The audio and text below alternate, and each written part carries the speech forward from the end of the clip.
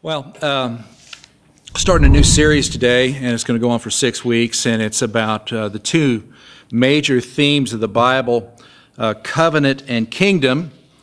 And, you know, this is an overview of biblical truth, and we kind of tend to focus on the small things. And I admit I like the small things in the Bible. I love to just look at one verse and get into the language and the words, and that's really good. But sometimes we neglect the big picture.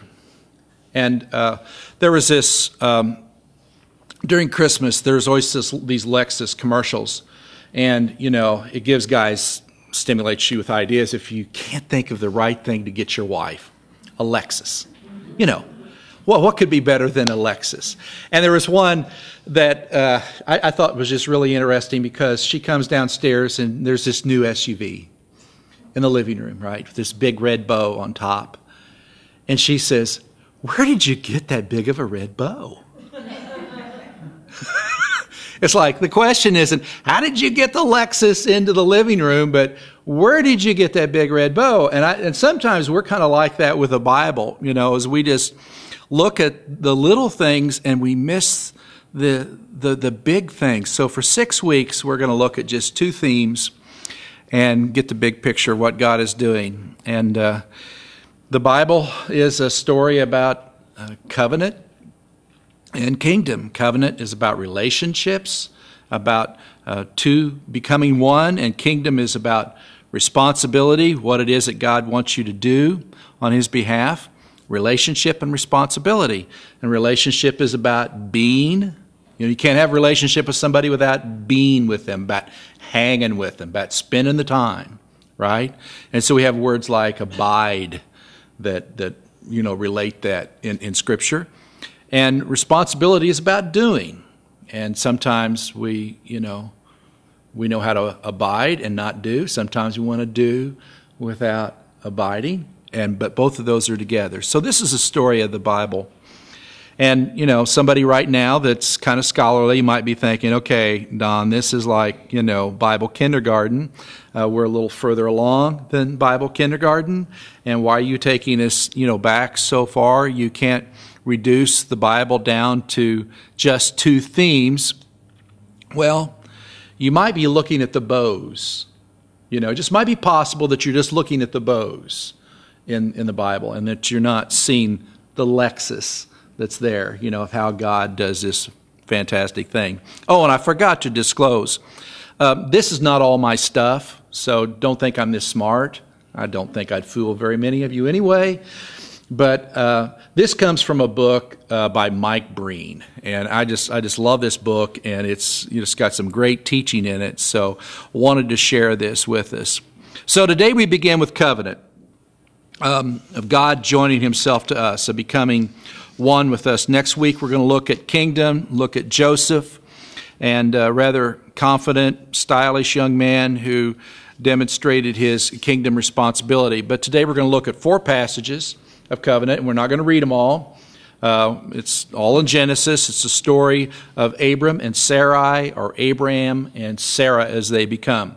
So here's Genesis 12, 1-3, is where we're going to start. The Lord said to Abram, again that's Abraham before his name's changed, "Leave your land, your family, your father's household, and the land that I will show you, and I will make you a great nation and will bless you. And I will make your name respected, and you will be a blessing. I will bless those who bless you, those who curse you I will curse. All the families of the earth will be blessed because of you."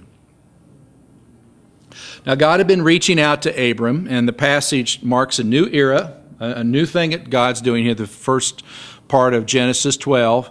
And there's this huge promise. I mean, God, He says, is going to make him a great nation. All the families of the earth are going to be blessed through you or because of you.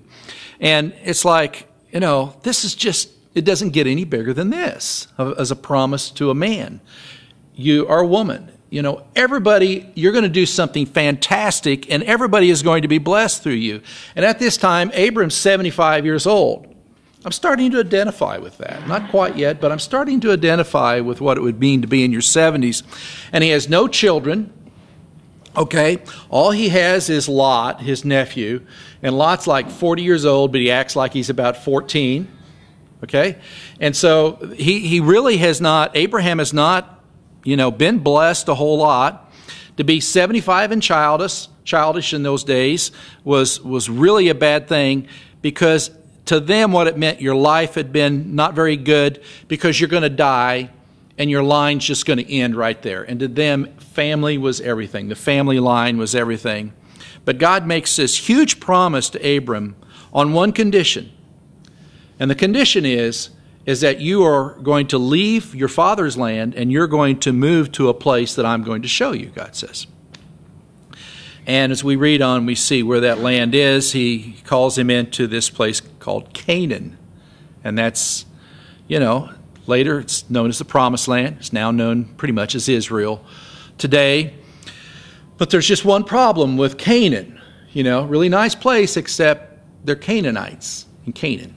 That's the only rub, So just a little foreshadowing of what's going to develop later. But it kind of compares to God saying to us, I'm going to form an entire nation from you.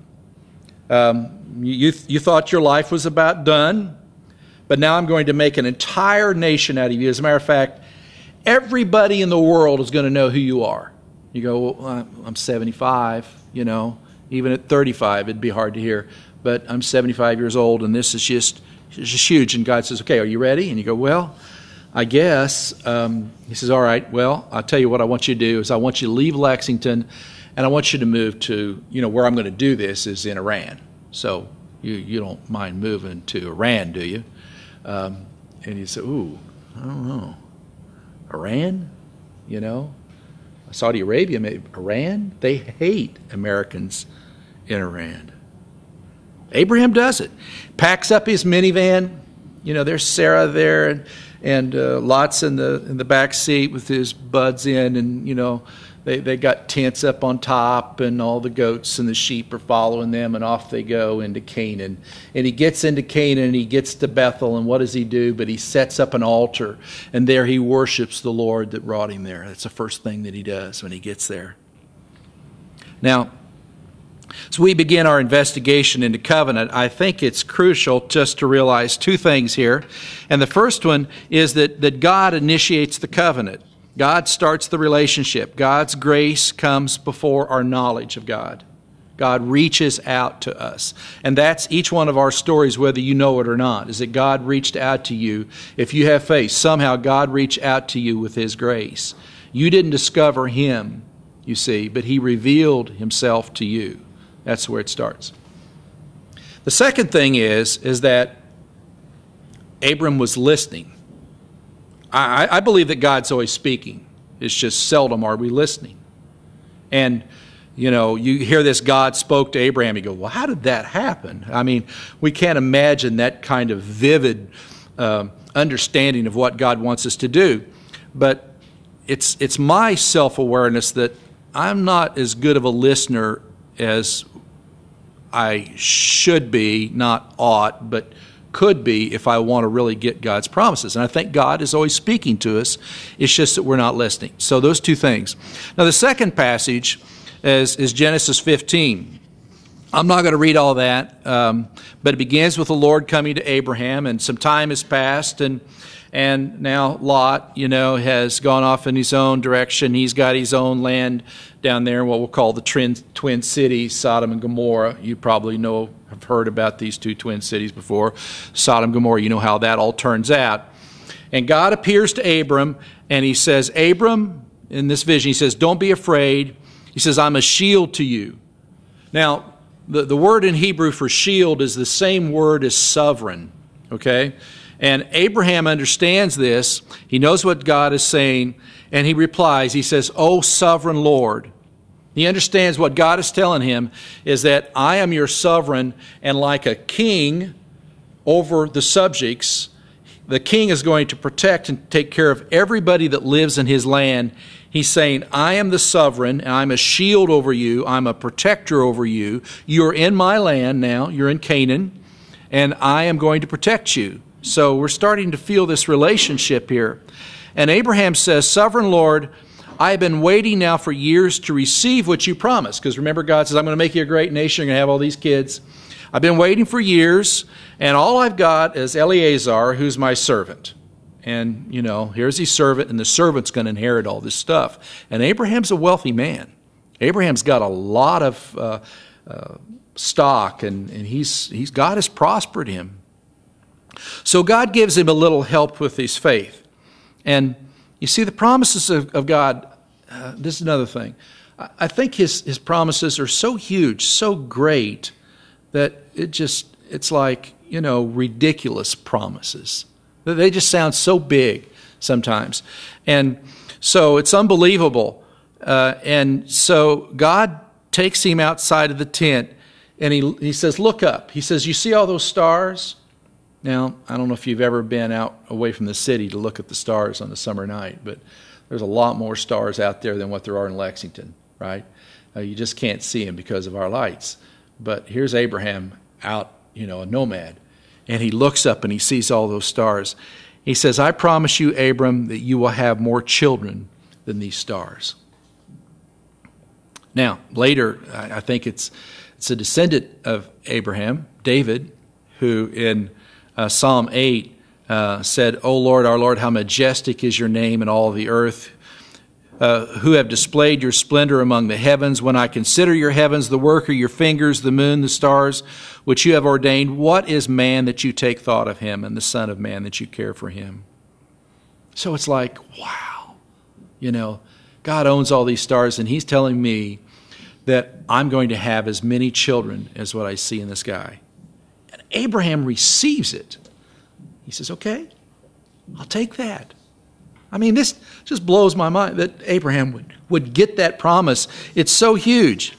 But it says in Genesis 15:6, it says, the next verse right after this, he says, then he believed in the Lord, and he reckoned to him as righteousness. I put the translation down that's in the Bibles, the Pew Bibles that we have here, or the chair Bibles, floor Bibles. Genesis 15:6, and it says, Abraham trusted the Lord, and the Lord recognized Abraham's high moral character. So God sees his heart. He sees what he's made of on the inside. Now, what happens is just really important next, because I think it's difficult for us to understand. For up to this point, it's been promises from God to Abram, but it's about to go to a new level, and God's about to ratify this promises with Abraham with a covenant.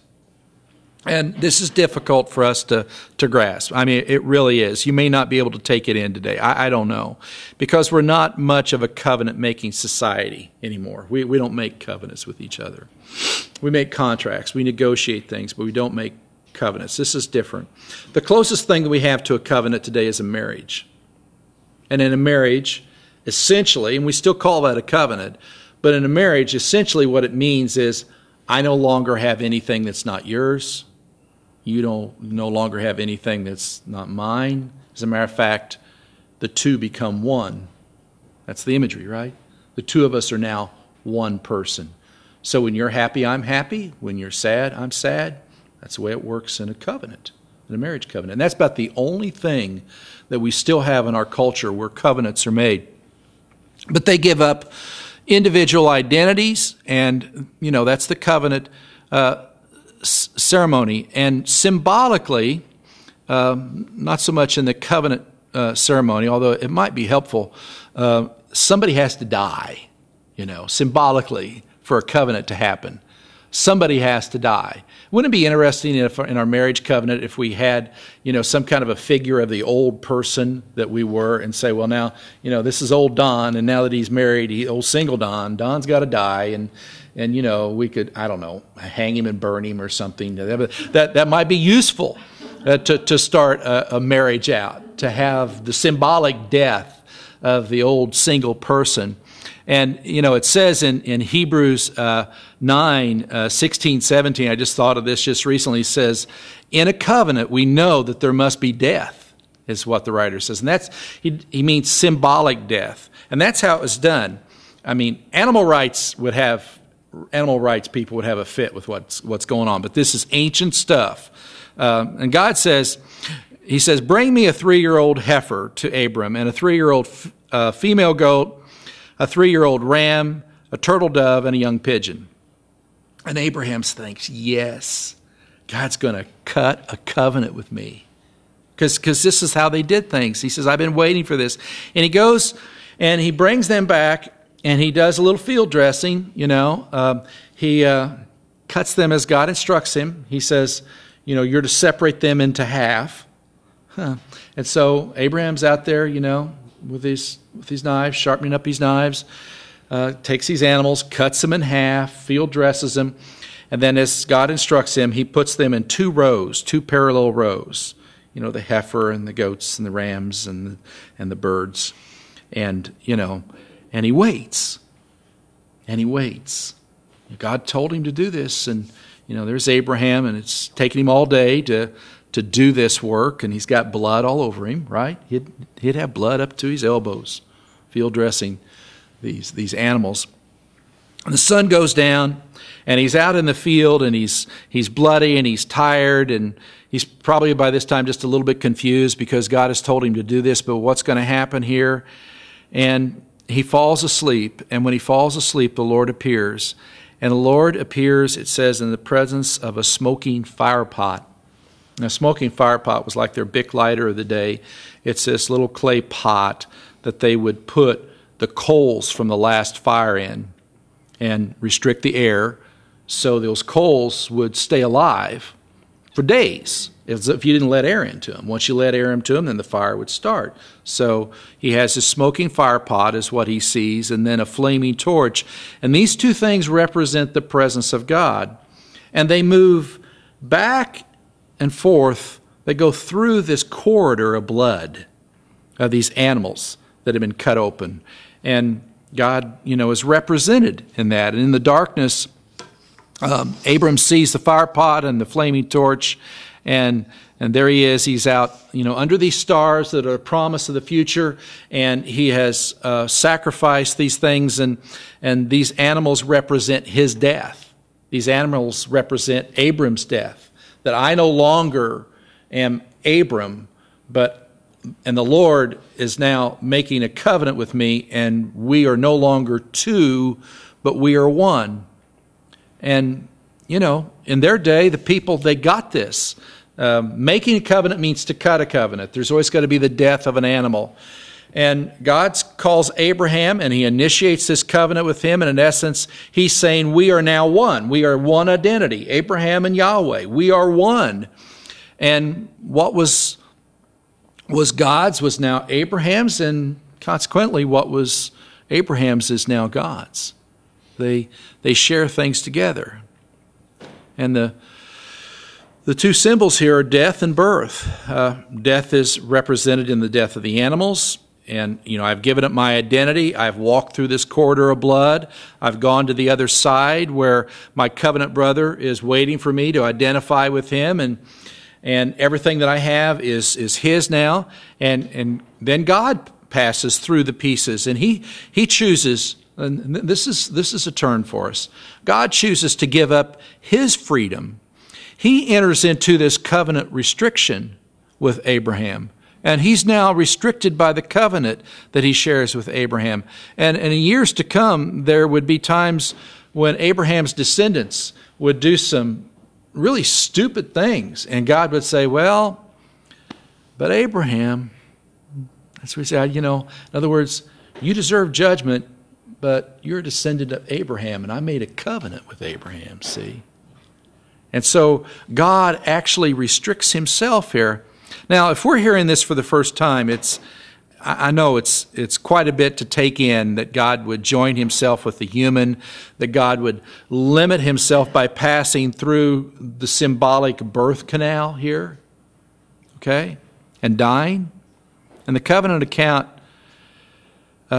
is enough power and meaning of its own, but when we see it from this side of the cross, this side of the incarnation, the birth of Jesus, he enters God's world through blood, through birth, and God dying so that others might have life. Jesus actually becomes that covenant sacrifice in the same way that those animals were. And that's just grace. That God would stoop down to us. That God would stoop to us and sacrifice himself. It's absolutely amazing. So God is saying that he is one with us. We need to be clear as to what that means, and that means that everything that God has is now yours, and everything that God has access to, you know how have access to.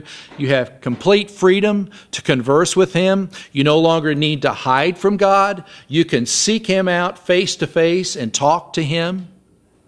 Our third section is chapters 17 and 18. And Genesis 17 starts it off, verses 1 to 2. When Abraham was 99 years old, the Lord appeared to Abraham and said to him, I am El Shaddai, walk with me and be trustworthy. I will make a covenant between us, and I will give you many, many descendants. Now, that phrase, walk with me and be trustworthy, stands out. After all these years, Abraham still hasn't received the promises. He still doesn't have any children, okay? And Sarai, his wife, who would have bore the shame of this because they didn't get their freshman sex ed class. They didn't get biology. They thought it was all the woman's fault when there was no child that was born. But God comes to them and he says, walk with me and be trustworthy. And I don't want us to miss this aspect of it in this relationship. God calls for their behavior after he has given them identity. See, in the covenant, he gives them his identity. And it's never the other way around. God doesn't say, if you would walk with me, be trustworthy, then I will give you my identity. But he gives them identity not based on anything that they've done, but what he has done. So it's relationship, and then we get the fruit. He says, live in connection with me, and that relationship is going to be expressed in a change in your behavior. You're not going to behave differently in order to get me to love you, but I love you, and that's going to change the way that you behave. It's like a child imitating a parent. That's why I showed you that video to begin with, of the little boy imitating the son, or the little boy imitating the father. We see that so much with children. It's a really neat thing to see that when they don't imitate just parents, but they imitate other adults. I remember when I was just a little boy, and the snow made me think about it, was I would follow my dad around. I was probably 8 or 9 years old, and I'd follow him around, and he was a farmer, and as in Illinois, and the snow was about that deep up there, about all winter long. It seemed that way. But even when it was knee deep, I would follow my dad out to do his chores and have to try to walk in his footsteps, because he would cut a footstep through the snow, right, this deep. And if I could put my foot in his footstep, I'd be okay. But if I went down another place, it would come all the way up my knees, see? So trying to imitate my father, trying to walk in the steps of my father. And we all do that. And here, God says to him, he says, walk with me. Walk the way that I walk. Imitate me and be trustworthy. Good things. And then God changes their names. Abraham meant exalted father, no doubt because his father was of royalty. And God changes his name from Abram to Abraham, and father of a multitude of nations. Enlarged it a lot. Sarai's name changes just slightly, but it becomes Sarah, which means princess. And I was thinking about that this week. Can you imagine, here's Abraham, age 99. He's sitting around the fire one night, and he goes, guys, instead of calling me exalted father, I think it'd be good if you called me father of many nations. And, he's 99. And Sarah here, she's no longer Sarai. She's 90. Let's call her princess. What do you think? It would have been kind of, a difficult conversation, right? But that's the kind of conversation he would be had as God gives him a name that matches his destiny and what he's going to be. And then God says, oh, yeah, and as a sign of the covenant, I want to give you a scar. And, Abraham says, that'll work, a scar. Yeah, maybe something here on my hand, some kind of a scar so people will see that you and I are in covenant together. Maybe a scar here on my heart, so others will see that Yahweh and I are in covenant together. And God just says, I think circumcision is where we'll go. Abraham, is this a multiple choice? Or are there any other options? Has got to be the first thing that he asks. People all the time are saying that the Bible is written by men. This absolutely proves that the Bible is not written by men. Amen? Could not be. Impossible. All right, we'll move on.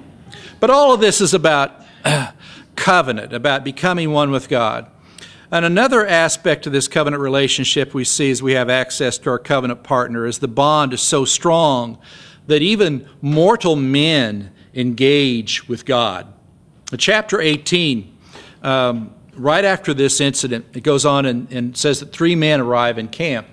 2 of them are angels. 1 of them is God. 1 of them is Jesus pre-incarnate.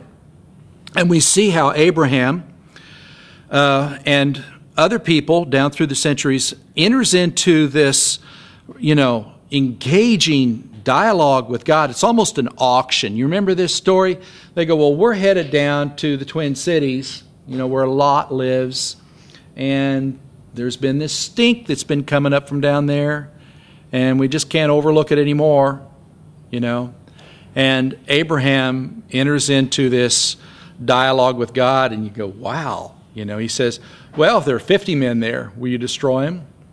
And, God says, no, we'll destroy them if there are 50 men. He goes, well, hey, how about 45? Will you give me 45? Maybe 40. Hey, how about 40? And he comes all the way down to 5 men. And God says, no, I won't destroy him. Even if there's just 5 men there, I will not destroy him. And, maybe the first time you read that, you think, who do you think you are, Abraham? You're kind of arguing with God. You're kind of, are you trying to tell God what to do? There's just 50 righteous men there and get him down to 5. And I'm sure Abraham would have said, hey, we're in covenant together. That's God. You see? We've both died.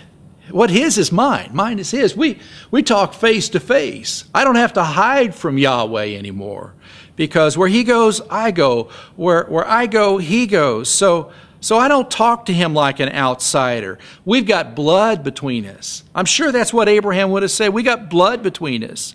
So why don't we talk to God that way? Most of us, not most of us, I need to say this correctly.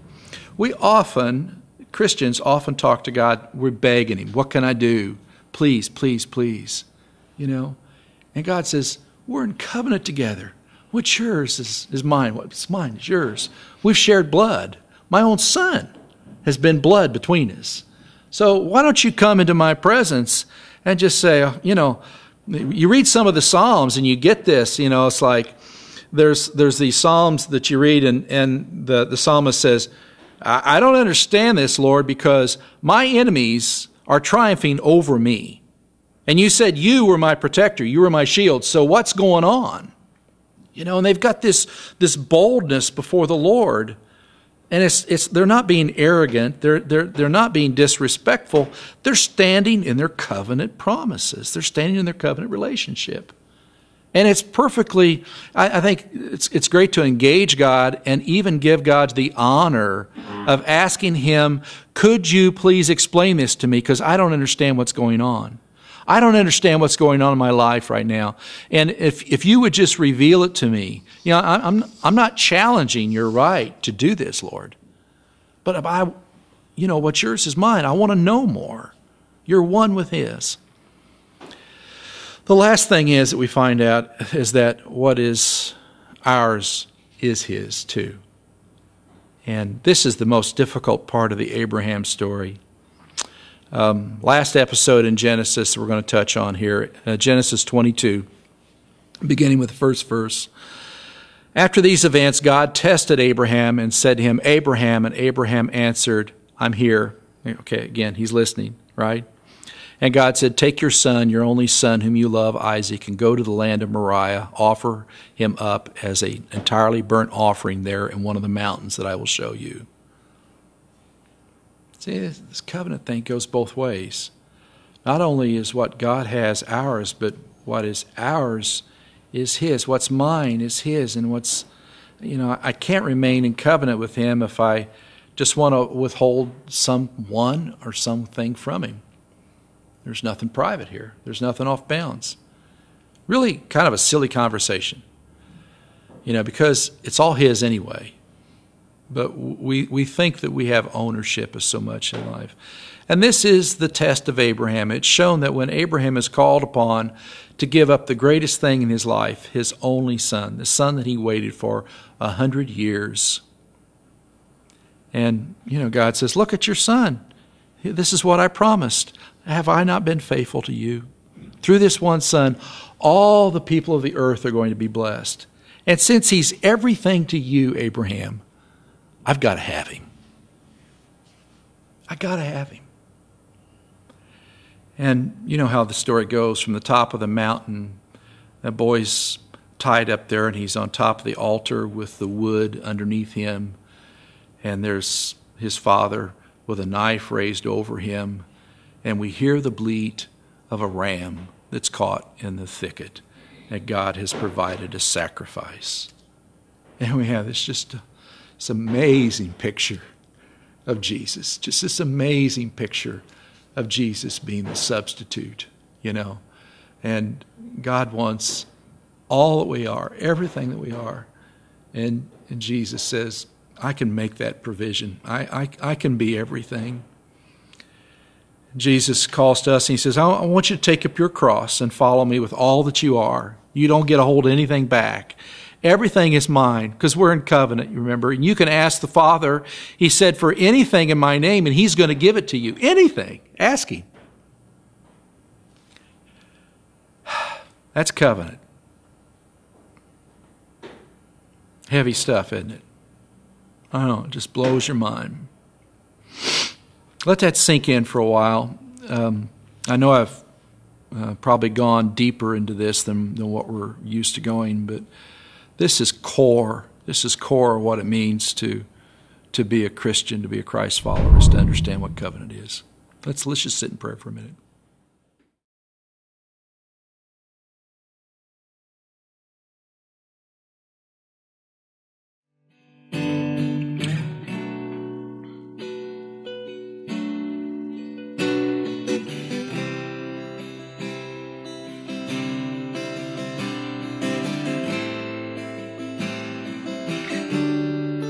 All who are thirsty, all who are weak, come to the fountain, dip your heart in the streams of life, let the pain and the sorrow be washed away in the waves of his mercy, as deep cries out.